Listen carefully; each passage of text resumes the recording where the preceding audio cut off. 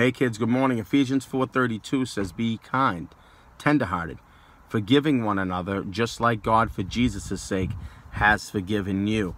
So listen, kids, if someone has wronged you, if someone has crossed you, there's something you don't agree with, something that you might know that you're right on and you know the other person's wrong on, it doesn't matter. Life and living for God is bigger sometimes than being right, okay? So you need to be kind, tender-hearted.